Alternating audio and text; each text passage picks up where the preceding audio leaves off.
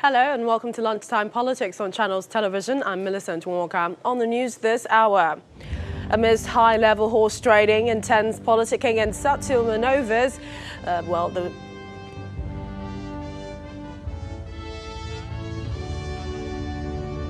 Talking about the slot of APC's national chairman seat as Comrade Oshiomhole fights back. Elsewhere, there seems to be no hiding place for electoral offenders as Bill for Electoral Offences Commission passes second reading at the Senate.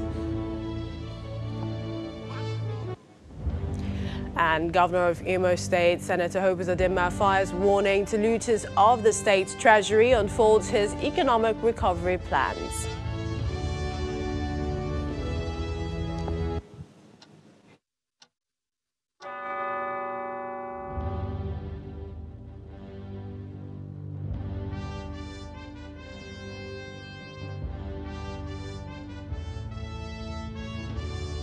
Welcome everyone to the program. We begin this afternoon with news coming from Abuja, Nigeria's Federal Capital Territory, as the suspended national chairman of the All Progressives Congress APC, Comrade Oshiomhole, has filed a motion of appeal against his suspension by a Federal Capital Territory court on alleged misconduct. Mr. Oshiomhole is making a foreground appeal bordering on miscarriage of justice and the use of an interlocutory injunction to suspend him as the party's national chairman.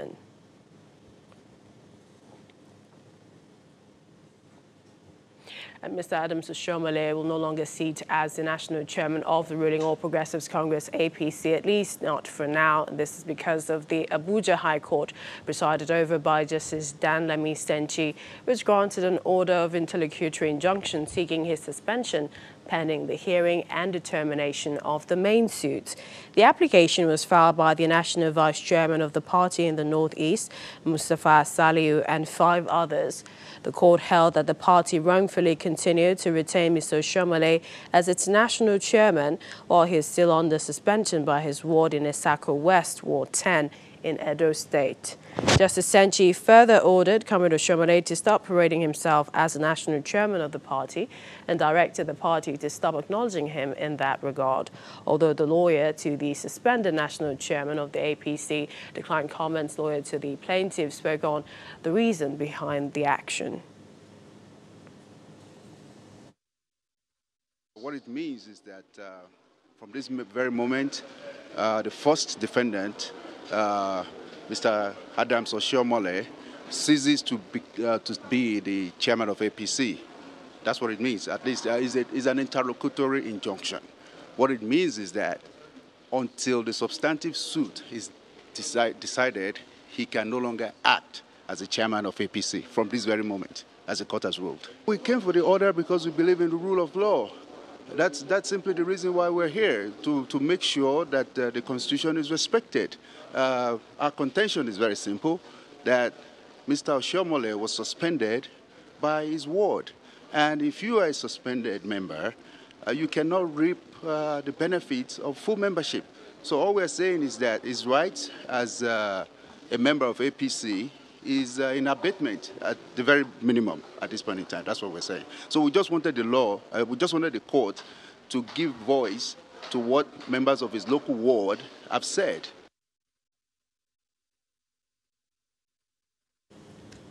And for Mr. Oshiomhole's party, the All Progressives Congress, they are ready to respect the decision of the Abuja High Court, which granted the interlocutory injunction. The APC's acting national secretary, Mr. Victor Gerdom, explains that the party is law-abiding and that its national working committee will meet soon to deliberate on the challenges it is currently facing. As a law-abiding party, we will respect all lawful court order and progress from that point. And very soon, the National Working Committee will meet and you will hear further from the party. But just to say that the All Progressive Congress will respect all lawful order of courts. We will also do that. But the story appears different in the home state of the party, the APC in Edo, where the state chapter of the party has been commending the court's injunction. The state chairman of the party, Anselm Ojezua, the Edo state governor, Godwin Obaseki, and his deputy, Philip Shaibu, gathered at a press conference in Benin City, where they agreed that the order of the court will fast-track the peace process to end the crisis in the state. This is not a time to rejoice. For us, it is a very sad commentary.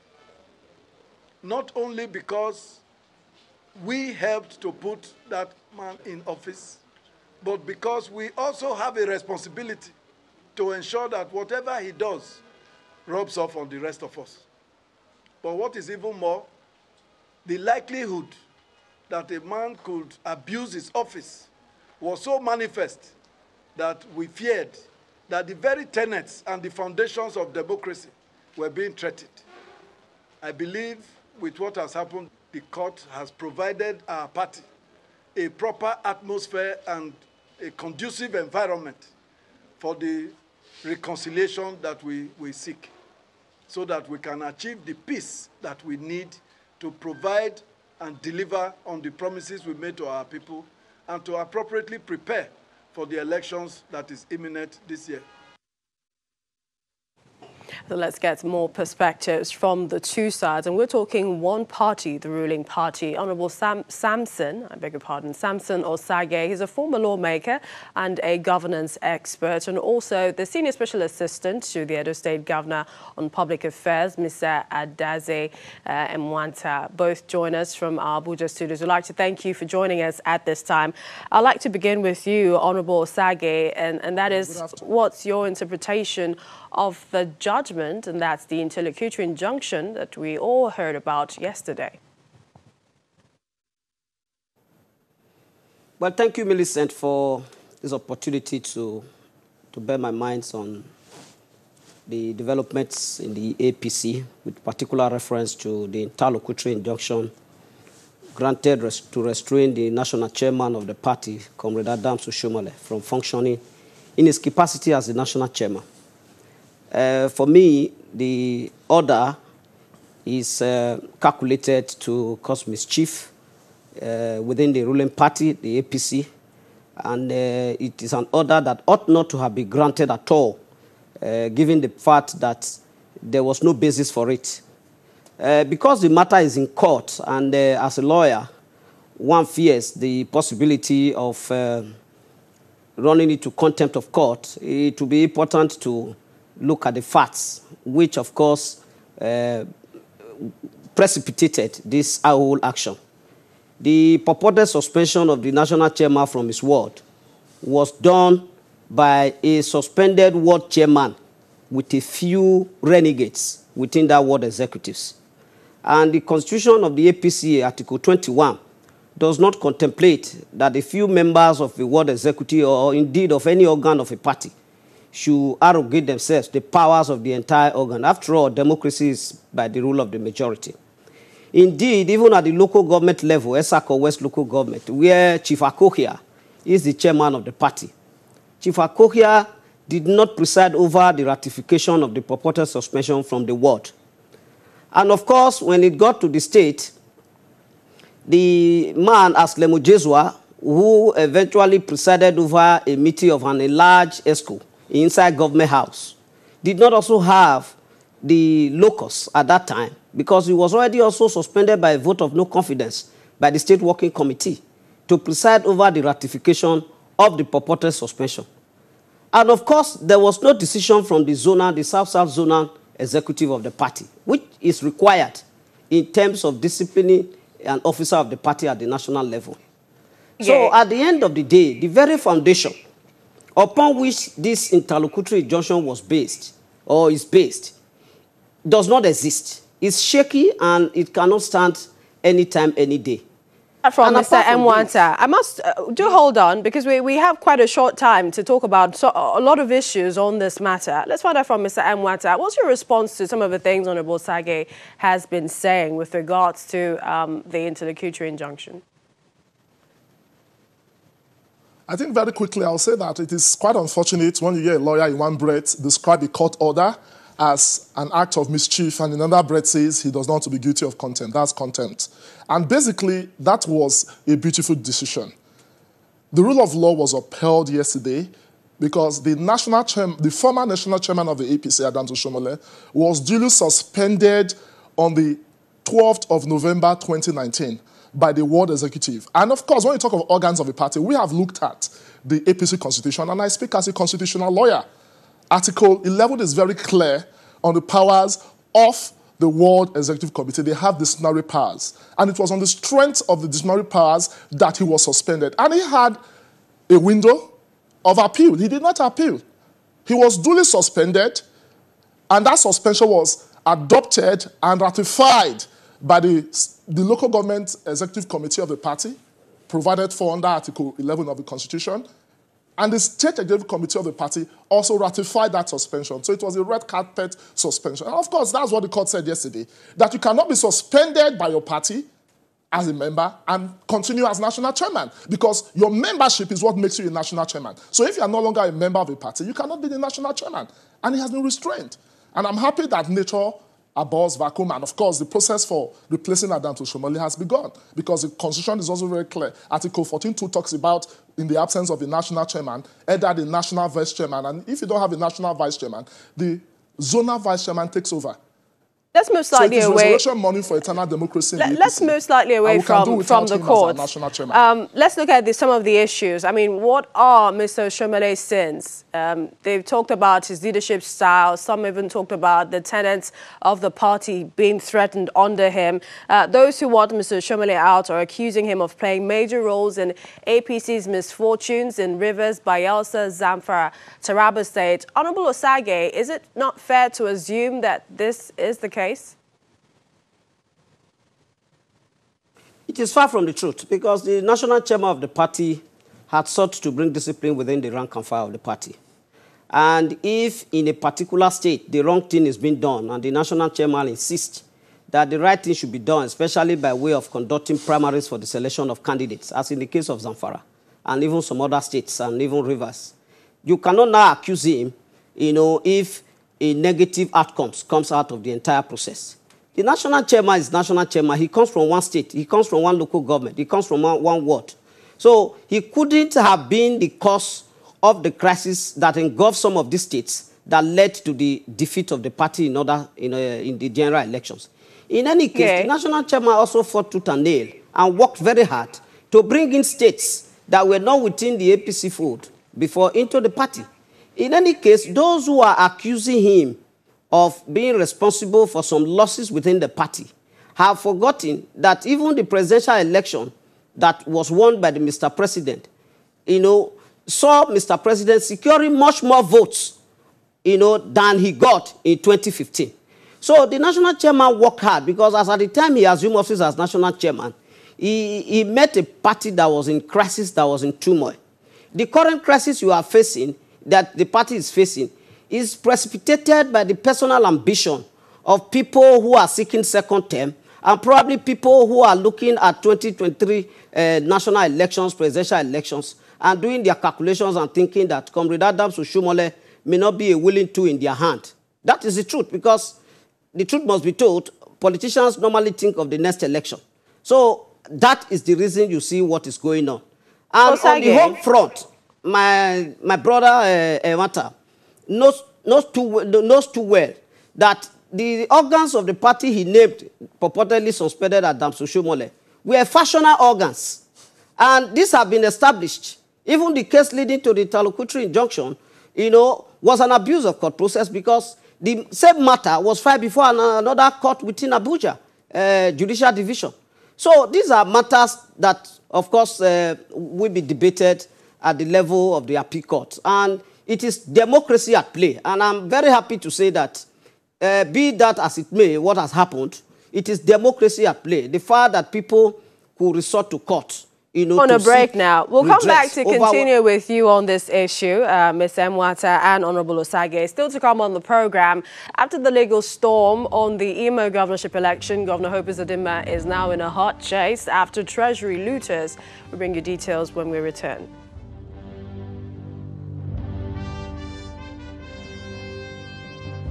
Welcome back to the program. But first, to some of our stories in brief. President of Senate Ahmed Lawan says he is disappointed at the current state of the isolation centers for coronavirus at the University of Abuja Teaching Hospital, Gwagwalada. The Senate President and some members of the Senate visited the isolation center to inspect the facility. He says he's unhappy with the lack of preparedness and the state of the isolation centers, which, according to him, is yet to be completed. Going back to our discussion, we've been talking to Honorable Samson Osage, former lawmaker and governance expert, also as well senior special assistant to the Edo State Governor on Public Affairs, Mr. Adaze Mwata. Thank you so much for your patience. I must come to you, Mr. Mwata, and that is supporters of Oshiomhole countering that Mr. Obaseki wants an automatic ticket, does not want primaries because he's scared of strong opposition, and so getting the national chairman, Oshiomhole, out will pave the way for Mr. Obaseki to easily get his second-term ambition. Is this fact or fiction? Help us understand this. Yeah, thank you. I like the way you've put it. I think it's fictional for anybody to think that a sitting governor who has performed so well will have issues in getting re-elected. You know, it's quite unfortunate because Oshiomhole created a crisis in Edo APC. There's a group called EPM. My brother seated there, Samson Osage, is one of the coordinators of that group. The only thing they do is to distract the governor. They keep creating crisis. They talk of bomb blast, which, of course, is self-inflicted. And when you look at the crisis in APC, with the ouster of Oshiomhole, I can assure you that normalcy will return to Edo APC. And that is why the governor has been saying that. We cannot have a national chairman that plays opposition politics in his own home state. The EPM has become a cancer. And with Oshiomole's ouster, I can assure you that you will not hear of EPM again. It dies a natural death. So that the governor can focus, because elections is around the corner. And I think it's a time for the party to come together, because now we can have reconciliation. Because you cannot use a big problem to solve a small problem. I don't think there's any crisis. Now that Oshiomhole is out, you can now see that those who claim to be aspirants will be given a level playing field, because the governor does not have any role to play in the primary process, because he is one of the aspirants. And I assure you that Edo people will give him their mandates, starting with the party primaries, whether direct or indirect. So there's no cause for alarm. Now that Oshiomhole is out of the way, we can now make progress as a party. And Honorable as I said before, Osage, it is resurrection morning for internal democracy in the APC. Yes, Honorable Osage, are you guilty of this EPL membership being a cancerous disease? Are you part of that? And I must also ask, because many believe the president and perhaps the leader of the party, Mr. Bola Ahmed Tinubu, are docile on this subject. And why is this? Well, Millicent, let me say from the onset, I didn't want to start mentioning names and attacking personalities for this program. We discuss issues. You see, Millicent, leadership involves deploying the ideals you have to develop a people in terms of their own environment and their own development. When a leader fails, in all respect, to be able to lead and get the people along in his governance approach, then it is failure on the part of leadership. I am one of the conveners of the Edo People's Movement. It is a support group that came up in order to give vent to the numerous complaints that our party members were having and were about to leave the party. We did that to sustain the membership of the party. And at the end of the day, the party is actually stronger for it. Now, it was the approach of the governor himself in not tolerating dissenting voice or even opinion that has led to where we are as of today. But let me tell you this. If they now claim that Oshiomhole, was or is the problem within the party, have they forgotten how this government in Edo State came into effect, how it came into force? If he didn't want the party to succeed, if he didn't want the government to succeed, will he in the first place put all he has to ensure that this government comes to power? My brother talks as if the interlocutory injunction of yesterday is a perpetual injunction that have no end. He speaks as if there is no option left for Oshiomhole himself to exercise as a free-born citizen of the great country of ours, Nigeria. Of course, that is the purpose they want to achieve, to foist a situation of helplessness on the system, on the court, and on the party machineries in order to make sure that they get the national chairman out of the way. We know this is an issue that we'll keep talking about, but we'd like to appreciate your time. Honorable Samson Osage, former lawmaker, governance expert, and also the senior special assistant to the Edo State Governor on Public Affairs. I'd like to thank you, Mr. Adaze Mwansa. Thank you so much for your time. All right, moving on to other stories now.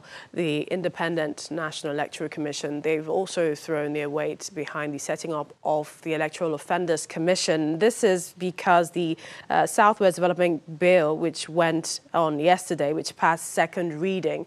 Another bill also was that the Southwest Development Commission be strongly opposed by two senators who are concerned that the bill seeking to establish regional development commissions may end up balkanizing the country. But back to the story of INEC, where the chairman of INEC, Professor Yakubu Mahmood, in his address, this is day 3 of the Electoral Legal Framework retreat holding in Lagos, he highlighted the importance of the Electoral Offenders Commission. According to the INEC boss, the commission is aware that the matter is being handled separately by the National Assembly and therefore not part of the bill to be considered at this retreat. However, according to the INEC chairman, they're looking forward to the expeditious passage of the bill for an act for the establishment of the National Electoral Offences Commission, sponsored by the Senate, Senator Abubakar Kyari, and co-sponsored by Senator Ovie Omoagege, which passed second reading on Wednesday, the 4th of March. It was also on record that the Electoral Offences Commission Establishment Bill 2020, sponsored in the House of Representatives by Honorable John Dige, passed first reading on Thursday, the 27th of February 2020. Retreat also, the Commission is proposing new areas of amendments to the Electoral Act, drawing from the experience in managing elections, including matters arising from litigations, dealing with returning officers who are compelled to declare winners under duress, among others. With the Commission receiving over 800 pre-election petitions filed before the 2019 general election, INEC believes the electoral legal framework should provide clear procedures for the party primaries.